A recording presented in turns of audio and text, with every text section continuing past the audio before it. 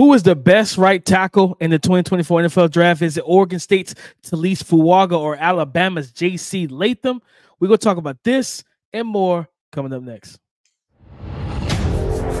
You are Locked On NFL Draft, your daily podcast covering the NFL Draft. Part of the Locked On Podcast Network, your team every day.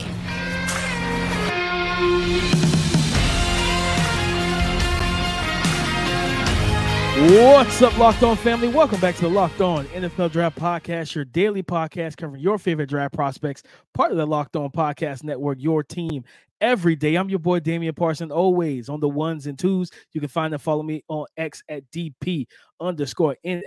I'm a national scout and a senior draft analyst. And guys, thank you for making Locked On NFL Draft your first listen today and every day. Shout out for being our everydayers. And you know I got to kick this introduction to my guy, Mr. LSU himself, Keith Sanchez. You can find and follow him on X at The Talent Code. Keep talking to him, baby. What's up, Locked On family? Let's get locked in. This is Keith Sanchez, 2019 national champ with those LSU Bengal Tigers, here to bring you championship level content surrounding the draft 24/7, 365. We talk everything college football. We talk everything NFL football. But we like to say it all starts with the NFL draft. DP, we are talking this or that with the big boys. We getting in the trenches, right? The battle of the right tackles, man. Alabama's JC Latham versus Oregon State's Taliese Fuaga. We are going to talk about this or that. Would you rather have that guy or that guy? Then we get into our classic segment, talking stock up, right? Which guys are steadily rising up draft boards for us. And then, like we say, what goes up must come down, man. We have to talk about which guys are falling down the draft board. But listen, man, I know this is an action-packed show. Go ahead, hit the like button. Go ahead and remember to comment after every segment. And if you're not subscribed, go ahead, subscribe to the channel. But DP, before we get started, man, why don't you hit them with our title sponsor? Download the Game Time app, create an account, and use the code Locked On for $20 off your first purchase. This or that, Keith, and it's crazy because I know some people like we're missing some people. We're missing Tyler Guyton, Amarius Smith. We'll get into those guys in the next couple weeks. All right, relax. But Taliese Fuaga and JC Latham. JC Latham was kind of the top right tackle for most of the college football season heading into draft season. And then we saw Taliese Fuaga have a really good week down in Mobile, right? To where some of the questions about his game or, you know, whether it's footwork, different things like that, those we walked out of there not questioning those things anymore. So I was like, you know what? Who is the true top tackle right now? Because I think Fuaga is starting to climb even in the mock drafts. He was number 6 in mine. I've seen, I think, another mock draft that had him as the first right tackle off the board as well. So when you look at these two guys, Keith, we know that they're both powerful, strong, nasty individuals on the front lines. But when you look at Fuaga versus Latham, let's get into Fuaga first, Keith. What stands out to you about Taliese Fuaga's game? Yeah, I think you probably go more to the athletic ability, right? If you're comparing him to JC Latham, you feel like he might be a little bit more of a natural athlete, the movement skills, right? You're talking about teams that potentially run a lot of screens, right? Or you talk about even those teams, DP, that love to pull those guard and tackles, right? Them from backside to front side. This is a prime candidate to be able to execute that properly. So when you look at Taliese, you respect the fact of how athletic he is, but then also he does arrive with the tenaciousness, right? Like, this is a guy that wants to finish. This is a guy that has heavy hands, that's going to punch, right? That can operate in pass pro and be able to stalemate defenders, right? And you consistently talk about, I believe, the matchup with him with JC Latham, right? And his ability to handle the speed, but then also to be able to anchor and sit down on JC and kind of handle that matchup. So that's what I look at from that. From JC Latham, I just bulldozer, right? Like, just your true prototype right tackle. If you line up in front of him, DP, he's going to move you out the way, right? Like, you talk about kick him out the club. We talk about Dame's dudes, right? This guy is going to kick him out the club for you, DP. He's going to help remove those guys that you don't want in your club. So I look at it, and I'm going to jump into it, DP. You said this or that. I have a question I want to proposition first. Is this, DP, I'm going to ask you, this conversation or the falling, because it seems like JC Latham is kind of falling, right? Just even when we do our mock drafts, I'm not hearing a lot of top 10 buzz. Is JC Latham kind of a product of that whole the name gets stale type of situation combined with the Evan Neal struggling in the NFL. Do you believe that that has something to play a part in it? Absolutely, right? That prospect fatigue, oh, it's a real thing, Keith. Yeah, because he was a top right tackle the whole entire time. And now that we're in draft season, it feels like people are tired of it. They're tired of seeing him as the first right tackle to the New York it's like Jets. yeah, somebody needs something new to tweet out, right? And you can't just keep tweeting the same stuff. So it's like, you know what? Hey, Taliese Fuaga is really good too. I want to flip it on you, DP. Who are you picking? And then I'll kind of follow up. But I did want to, kind of the prospect fatigue thing, because I think everybody's assuming that he's not good, right? Or they're taking that approach. Well, oh yeah, JC Latham has. I know this is still a very talented prospect. And if you ask me, DP, last year, right, Darnell Wright was he the first, second tackle taken off the board, right, in the top 10? The first, if I remember correctly. Might have been the first. I would take JC Latham over Darnell Wright, like, just comparing apples to apples, right? Both right tackles, both strong guys, both run game guys. I would take JC Latham. So if you put it in that type of context, then I don't know why he would fall that far. Yeah, I think for me, Keith, I think it's combined with everything you said, and then you think about the people are worried about the foot speed of him, right? But I remember watching when I was studying Jalen Harrell, him and Braden McGregor, the edge rushers from Michigan. Jalen Harrell is a speed. We saw him down in Mobile. This guy's got a quick first step, explosive first step, and that first kick slide from JC Latham to meet him at the apex or to square him up was explosive. So you might question, okay, does he have the fastest of feet? Maybe not. I think it's his footwork and foot quickness is good enough, but it's all about getting out the blocks. Can you get out the blocks and stop those type of guys from gearing up? And you know that you're not bull rushing JC, right? You're not getting through that frame. Like, you're not about to power through and speed to power him as a more of a, especially those kind of more explosive rushers. You're going to have to be a physical, you're going to have to be a Jared Verse, right? Yeah, I don't see you have to sticking that hand and that long arm in there and walking JC Latham back. I feel, you know what I'm saying? And because I watched him against Fuaga, and he didn't do that consistently. When I look at these two, I think the athleticism is what does separate them with Fuaga, right? Because they're very similar in terms of, again, nasty, powerful, strong. They're both better run blockers than they are pass protectors, in my opinion, but they're both good pass protectors nonetheless.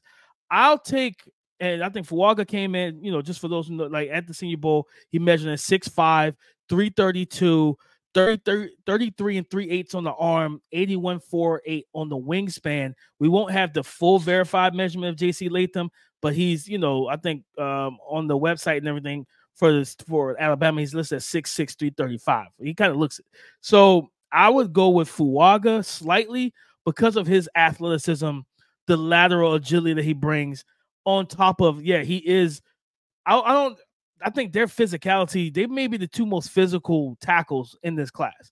Like, these are guys that, like you said, bouncers, they want to throw you out, right? They both can be the bouncers at Dame's Dudes, the club, right? Yep. One on each side of the door. You're not getting in unless you got the stamp.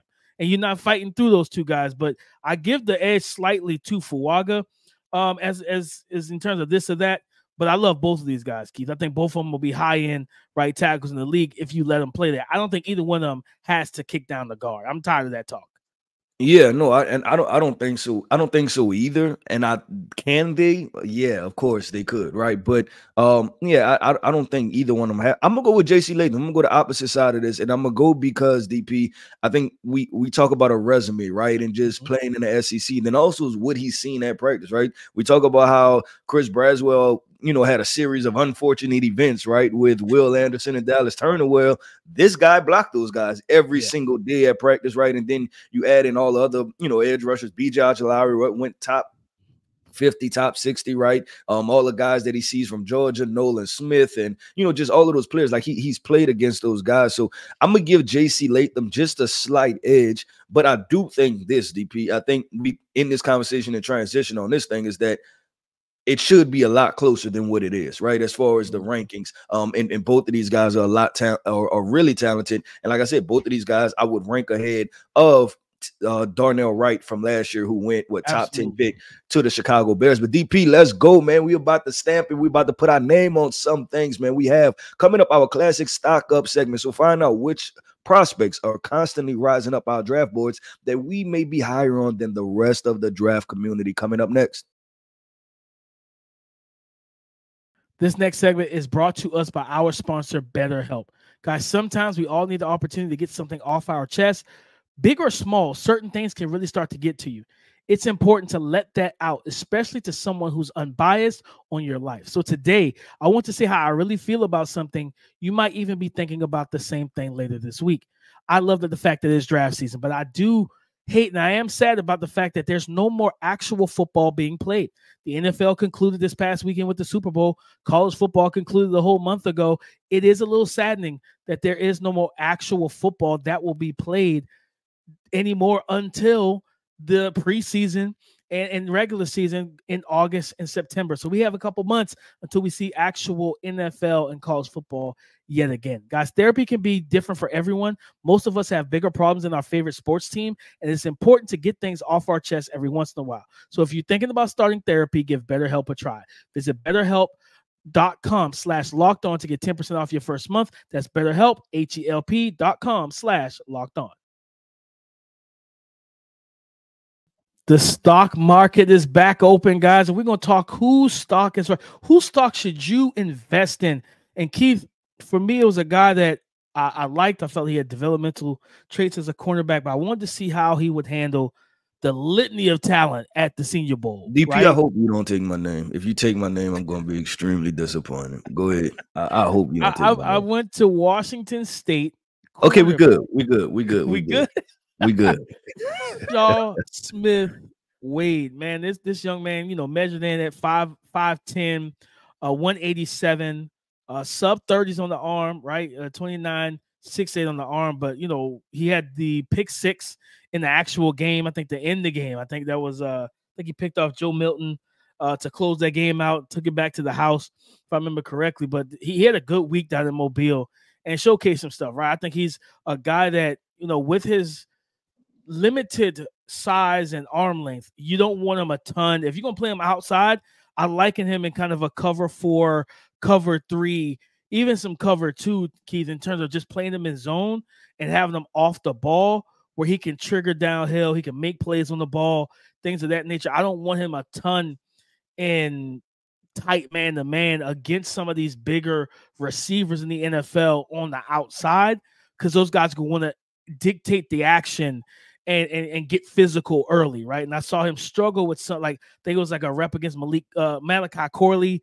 in practice in one-on-ones, where he was out physical, right? Out powered, right? And it's like, you know what? Let's have zone turn you. Let's have you play some cover 3 where you can read the action, trigger downhill, and you just saw it, right? I think the ball skills are there. He's got soft hands when he does catch the ball. You want to see him continue to make plays on the football, but I think his stock has gone up, and I think he's a guy that also some teams might look at and say, you know what, he gives us some inside-outside versatility, and those smaller corners, right? We always talk about, like we talk about with Tank Dell helping the smaller receiver.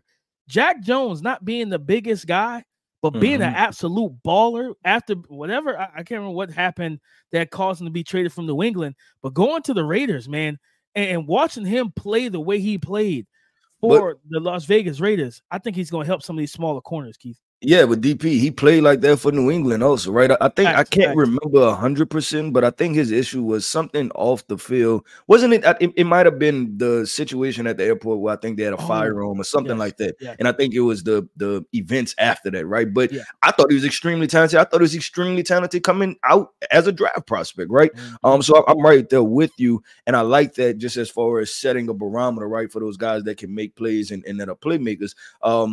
Is this DP? I can't remember if we talked about Shaw Smith Wade off of the podcast before, and I talked about the corner that was from USC. Was it Mekhi Blackman last year?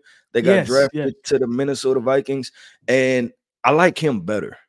I like him better. When I watched him, he talking about the foot speed to be able to turn over, the vertical speed, to be able to sink his hips, right? The explosiveness, playmaking ability. I have to post it to Twitter. But that interception that he had, I think it was against Roman Wilson at the Senior Bowl, was probably one of the best defensive back, probably one of the best plays, period, of the entire Senior Bowl, let alone the defensive backs, right? But DP, I was a little nervous, right? Because you started off with your stock up guy and you said you're picking a cornerback. And I said he better not pick my guy, right? I just hope it's not my guy. But it's not my guy, man. I am going to go with Rutgers cornerback, Max Melton. Yes, the younger brother of wide receiver Bo Melton.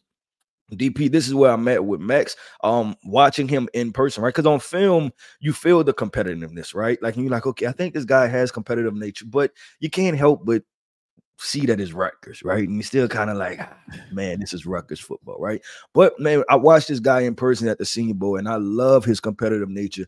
This is the type of player, DP, the way he plays football is how you turn around teams, right? Those teams that are picking at the top of the draft, right? So obviously the Panthers, the Cardinals, thinking about some of the, the Bears, right? If they want even more cornerback help, and not saying at the top of the first round. I'm not saying that, but you're talking about like to the top of the round, and basically just saying bad franchises, right? If you're a bad franchise, he's the type of competitive nature that you want in a prospect, because they play down in and down out. I don't fear that this guy's going to get a rookie contract and say, hey, I made it, right? And then kind of pack it all in and say, I'm done, man. And then that's just the competitive nature, right? Then you watch the film.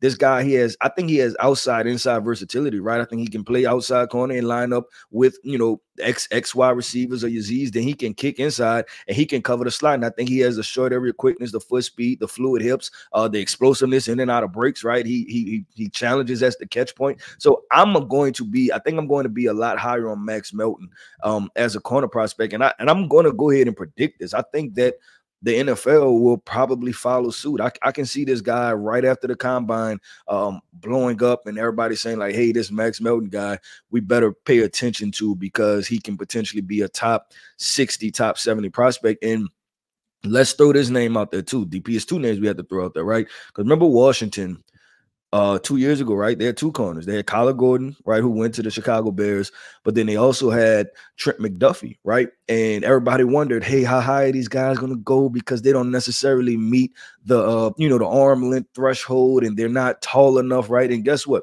At the cornerback position, ballers are just ballers, man, at the end of the day, right? Like, and maybe they won't be able to be number one corners, right? But they're going to make positive plays on the field because they're just naturally instinctive players. They're just flat out ballers. So I went with Max Melton as one of my guys for stock up. And then I like that, Keith. And as you were talking, I thought back to last year and a guy that you put me on, Keitrell Clark. How similar are those two in your opinion?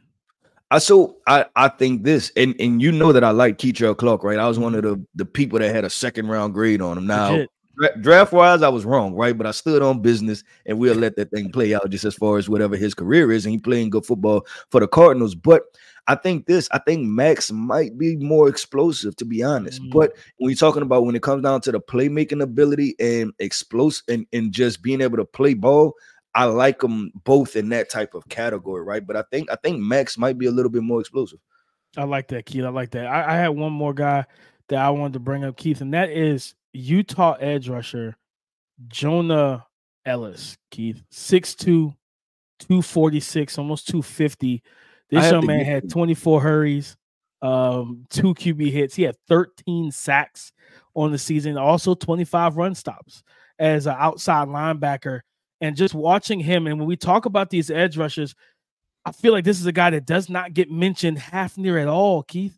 Like, no, I'm just thinking about it. Like his name is, this is not only this is a stock up guy, right? But this is an off the radar guy. Like nobody's talking about Jonah Elliss at this point. And it's crazy because of how productive he is. He's quick. He's got a good first step. He can bend. I think his hands are really active. He knows how to reduce surface area for the offensive tackles. Knows how to clear that shoulder and close on the quarterback. He gets into the backfield consistently, man. And like you look over his career, like I said, last year, he didn't play as many snaps, but he had 4 sacks. He had 21 hurries. He had 2 forced fumbles last year. This year, 24 hurries, 13 sacks. So it's like, man, if you give the guy a chance, he's going to get in the backfield for you. So I wanted to give some love to Jonah Elliss because I don't know what's going on, but nobody's talking about him, and they should be. Yeah, I'm gonna go with DP. I almost said Spencer Rattler again, right? But I think we've pounded the table enough for that. But I'm gonna wrap this thing up, man, with another edge rusher. It's crazy that we both went corner and both went edge rusher. I'm going with edge rusher, and this is gonna take our guy a little bit, Ryan Fowler, right? I don't think he's gonna disagree with me, but Adisa Isaac, man, Penn State edge rusher, Adisa Isaac. I seen enough to where I'm like, I see the intrigue in this guy, right? Like there's something there. He's a little bit twitched up. I think he has some explosiveness to him. And when we think about those conversations of KJ Henry from last year, and then oh man, why am I blanking on Zach Harrison out of Ohio State, right? Who went to the Falcons. I think he has maybe a little bit more in as far as tools and the skill set, and especially the explosiveness. And then I go back to this, man, the guys that want it, right? Because when you start drafting those mid-round guys, those are the guys that can go either way, right? Like you're not going to be, if you're a franchise, you're not heavily invested to where you're going to go year 3 and 4 and hoping that a guy develops and turns into something. And then it's not a 6th, 7th rounder to where, you know, if they don't make it, you just cut them, right? So when you spend a 3rd, 4th round pick, those guys have to have a little bit something to them for them to be able to kind of turn the corner, to be able to be like, hey, we drafted this guy as a mid-round grade, and then he ended up being a starter for us, right? And I think Adisa Isaac can give some pretty good snaps. Now, early on, where do I think he falls? I think he falls as a rotational pass rusher, but I think his size and athleticism, DP, gives him the opportunity to play on 1st, 2nd, and 3rd down, right? Like you don't have to throw him in as just a DPR guy. And then the opposite side of that, right, is that he can be just a DPR guy if you want to, because I think there's enough there to be able to pull some stuff out. So I put him in stock up, and also he could be a coach him up guy. So yeah, DP, I went with Adisa Isaac. I like that, Key, because he had a good week down in Mobile. He had a solid week. The run and rushing the passer. Yep. He had a solid week, especially, you know, we talk about the players that are the other guys, right? Obviously, all of the focus is on Chop Robinson, but yeah, Adisa Isaac, he showed well at the Senior Bowl, and you understood why he was invited, and he came there on a mission, and he made his presence felt. But DP, like I always say, man, what goes up must come down, and we had to talk about those players that are falling down the draft boards for us. So coming up next, man, we're gonna talk about the prospects that everybody else may be high on, and we're like, hold on, wait a second. We need to figure this thing out. So coming up next, man, is the Stock Down segment. You shouldn't have to worry when it's time to buy tickets to your next big event. But if you wait to the last minute, you will, because you're competing with other buyers. You're trying to find the best deals and avoid dealing with crazy scammers and scalpers. Let me introduce you to Game Time. They are the fast and easy way to buy tickets for all the sports, music, comedy, and theater events near you. What else do they offer, DP? Tell us the benefits. Well, let me tell you guys, last minute tickets, flash deals, zone deals. Their tickets are easy to find and buy. And this is my favorite part. They show the views from all the seats in the venue. So before you purchase that ticket, you know what vantage point you will actually have. Guys, I'm telling you right now, listen, fellas, if your significant other is like my wife and they love Usher, you can go and see Usher right now. Going to be in October 23rd in Charlotte at the Spectrum Center for as cheap as $125 a ticket on the Game Time app. So what do you need to do? Is simple. Download the Game Time app, create an account, and use the code Locked On for $20 off your first purchase. Download the Game Time app, create an account, and use the code Locked On for $20 off your first purchase. Thank you guys so much for making Locked On NFL Draft your first listen today and every day. Shout out for being out every day. And like Keith said, what goes up must come down. And Stock Down for me, Keith, was a guy I liked on tape, but I definitely had some questions, and I wanted to see where he measured in at. And that's Clemson defensive lineman Tyler Davis. I graded him off the tape. It's like a mid to upper 3rd round guy. He's really disruptive. Good hand technique. He's got some quickness off the ball. He can collapse the pocket, against on the quarterback and get into the face of the QB. But he didn't have the greatest of weeks down in Mobile, first off. But then secondly, he just kind of walked, like looking at where he measured in at. One of the biggest concerns I had was his arm length. I said, man, when he cannot dictate the action and get his hands and his punches off first, it's a struggle, because guys with longer arms can absolutely kind of stifle him at times. Like, he's got a really good motor, again, strong, top to bottom, like overall functional strength, but his arms measured in under 31 inches. He was at 30.68 on the arm length, and like it shows, because when you're like that, it's hard you can't long arm a guy, right? You got to try and bull rush. You might be able to get a double hand swipe off, different things like that. But what does it do as a guy who has trained in boxing and stuff like that growing up? Keith, I knew being shorter with the reach disadvantage, I got to take some to give some. You know what I mean? It just is what it is. And I think that's my main thing, is that he's going to have to get as close to these offensive linemen to get his hands fitted. And it's like, if they can latch and grip, and if you're dealing with somebody like a Zach Martin or Quentin Nelson, some of these strong physical guards where you can't overpower them, it's going to be a little bit of an uphill climb. And I actually ended up dropping his grade closer towards the back end of the third, kind of early fourth. I could see him slipping to the top of day 3 because of that, Keith.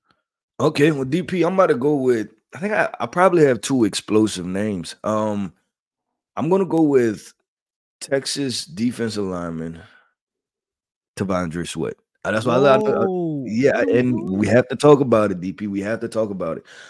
Listen, I love the upside, DP. I truly do, right? But we're talking about in context of what? In context of where I'm drafting this guy. I love the upside of what he can be. But watching the film, right, and we understand that the defense is going to be on the field 70 snaps, right? And this is not a snap count conversation. This is a impact conversation, right? And I think that he makes 2-3 plays and then disappears for 40 plays, right?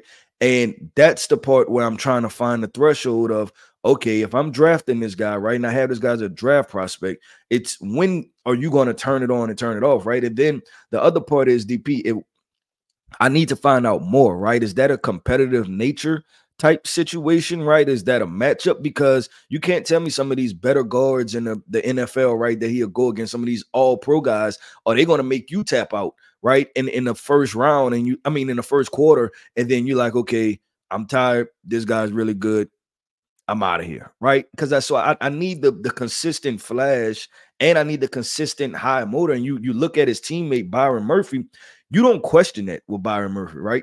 You know that he's bringing it every single play, right? Like he's giving his all every single play. And I need that from my defensive tackle, especially if I'm drafting you with a top 32 pick, right? And then on top of that, if I'm drafting you to be the run stuffer. Now because I can't have plays, DP, where now you fast forward to next year, in 2 years, and then Brian Baldinger, on his little camera phone is talking about this is a low effort play, right? I can't have that if I spent a top 32 pick on you. So I went with T'Vondre Sweat, and in the sense of this, I'm probably taking him instead of a top 32 pick. I will probably take him back into the second roundish, somewhere around there, just feeling more comfortable, because the draft capital, I feel like, because if you draft him, you're going to need another defensive tackle also, and not just I'm not saying somebody to play next to him, I'm talking about somebody to rotate with him, because of the snap count, the snap share. So there's a lot of stuff that I feel that I need to finish figuring out with T'Vondre Sweat, and we'll get that information come combine and everything else. And Keith, it's crazy, because while that shocked me because I was like, I didn't expect that name.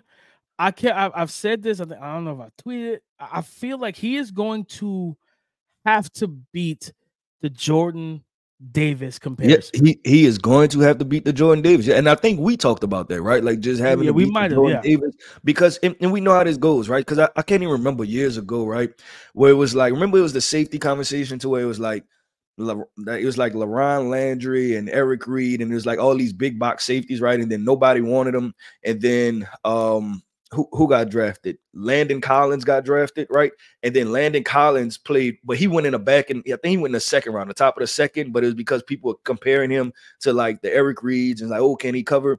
And then remember, so Landon Collins got drafted in the second round, right? But then Landon Collins played well, so he had to defeat that, right? And then Jamal Adams comes right up, and then Jamal Adams, who was virtually the same exact player, went top 5, right? So and we can't act like it's not there, right? It's definitely there. and just with that conversation. But I'm right there with you. He's going to have to defeat the Jordan Davis conversation. And how do you feel about it? Listen, I agree with everything you said. Like it is those are concerns, and you're talking about, because I think it was like that day one of practice where like the Limmer, the center from Arkansas, they say he had a good day against him. He's a good player. Yeah, he's a good player. And when you look at the size difference, it's like he shouldn't be able to block you. But they said he had a good day, he had good reps against him. And then this day two was when he had that infamous accordion situation where he just like literally put it. I literally thought he was about to tear this dude's quads because of how forceful he put him on his back and his legs got trapped. And it was like, was that some frustration from you feeling like you shouldn't be able to block me? No, these undersized, the offensive linemen shouldn't have a shot blocking you. You should be that dominant of a force. I want to see you be Vince Wilfork. That's what I want to see you be. Yeah, and the frustrating thing, DP, is that we see it, right? Is that you see it in flashes, but the flashes are once a game, right? And it's like, if you can do it once, you should be able to do it 10 times, right? Because what you're doing is not almost situation based, right? It's not like we talk about receiver being independent, right? Dependent. Like being a defensive tackle is an independent position, right? You got you and you got the guy lined up against you, across from you, right? And you just beat him every single time, and that's just your job, right? And so that's what I want to see from Devondre Sweat, and I'm hoping that as we get closer to the combine, the team interviews and things like that, and obviously we'll tap in with everybody to get more of why was it the ups and downs, right? And then maybe if there's something that comes out, I'll move them back up, right? Maybe it was a Texas defensive line heavy rotation, but I'm also got it. Why would you take your better players off the field? But DP, real quick, the other guy that stock down for me, man, I was torn between two guys. I'm gonna save one guy. I'm gonna go Patrick Paul. And I know he's another. I'm unleashing some names right now, huh, DP? I'm in my bag right now. I'm unleashing some names. You definitely are. And listen, and this is in context of where people are saying, right? Top of the first, top of the second. I don't think I could go there, DP. And I understand the 6'6", I understand the 300 pounds, I understand the arm length. But I always say, DP, this is still a strong man game, right? And I still believe pass rushers, those guys that can convert speed to power, they're going to give him problems. And I always love body profiling guys when I get to things like the Senior Bowl, if we see them in close at the combine, or we in person at events and stuff like that. So that way I can see how much weight can you put on you, right? And he doesn't look like a broad-shouldered, right? Big arms, right? Thick lowers. That just doesn't appear to be what he is. So then my question is, how much weight can we get, right? And then now we're talking about anchoring against the Myles Garretts, the Jadeveon Clowneys, the TJ Watts, right? So will he have a chance, right? Like that's my question with him. So I'm kind of more towards, and this is far off from a lot of people, right? But that's why we do this segment. I'm closer towards the fourth round, like the fourth round, and potentially develop him into something. But there's nothing at Houston that, for me, like watching the film, that will warrant a first round grade. And then when I seen him at the Senior Bowl, it wasn't necessarily great reps neither. I think he's a developmental guy that you hope could be a starter because he has all of the physical tools and traits. No, Keith, I mean, he's, like you said, height, arm length, 300 pounds, explosive athlete, watch him up close in person. And I think that there's a lot of room to add to his frame, like you're talking about, to add that power and strength. And he just got to get better also technically with his hands, right? Like making sure that, I was talking about being defensive, right? Like you can't go into a boxing match and your hands down by your waist. You got to have your hands ready to shoot and punch and counter and block and protect yourself. And I feel like he gives up his chest way too much, and he's more of a hugger as a blocker. And it's like, man, if you can get him with the right offensive line coach, right? You think about the Tennessee Titans with Bill Callahan and stuff like that, where if you get him third, fourth round, hey, we're going to draft and stash you. We're going to sit you for a year, get you working with this offensive line coach. We got some veterans in front of you. Not that the Titans got veterans that you can rely on, but like, what I mean? But if you had veterans, that's it. You had a Bill Callahan situation in Tennessee. That is definitely that's the situation. You got to get drafted and play, baby. You're going to have to sink or swim. But like, if you have a coach like a Bill Callahan, or you think about those Patriots teams with Dante Scarnecchia, where you say, you know what, man, we have the offensive line coach that's going to get you right. And if you have that and you have a veteran in front of them that you can play, I'm gonna tell you a team to watch out for me. This is a team that I think should look at them, the Philadelphia Eagles, day 2, behind Lane Johnson, where you can let him, and they got one. I think Stoutland is their offensive line coach, one of the best offensive line coaches in the game. That's a situation where you feel really good about Patrick Paul because they took a rugby guy who never played organized football, and he became their left tackle that they drafted, I think, day 3, couple years ago, man. So they know how to develop offensive linemen. So, Keith, I like that name because even though he has everything, there's still a lot that he has to get done to meet the physical ceiling that he has. Yup, one of DP. You know what we're doing, man? We are wrapping up this show, man. So there we have it. That is another episode of the Locked On NFL Draft Podcast with your favorite dynamic duo covering everything NFL Draft, your favorite source to go to, man. So listen, if you haven't hit the like button, go ahead hit the like button. If you haven't commented, drop a comment. Whether you agreed or disagree, we like talking to you guys, man. And then listen, if you're not subscribed to the channel, go ahead, subscribe to the best NFL draft content there is out there, and tell a friend to tell a friend. Listen, I am Keith Sanchez. You can find me on X at The Talent Code. That right there, my co-host, man, a guy I go back and forth with, man. That is Damian Parson. You can find him on X at DP_NFL. And like we like to say, man, y'all talk to us because we like to talk back. Go subscribe and follow for free on YouTube, wherever you listen to podcasts. Get the latest episode as soon as it is available. Thank you for making Locked On NFL Draft your first listen today and every day. Shout out for being our everydayers. Guys, on tomorrow's show, we have Prospect Spotlight. Who's going underneath the spotlight? LSU star wide receiver Malik Neighbors. Some say he's wide receiver 1. We're going to talk about it. I have something to say about it. I have something to say about it. We're going to talk about that tomorrow, guys. We talk about that and what teams he fits with and coach him up on tomorrow's show. So like always, come and join the conversation again tomorrow on Locked On Podcast Network, your team every day.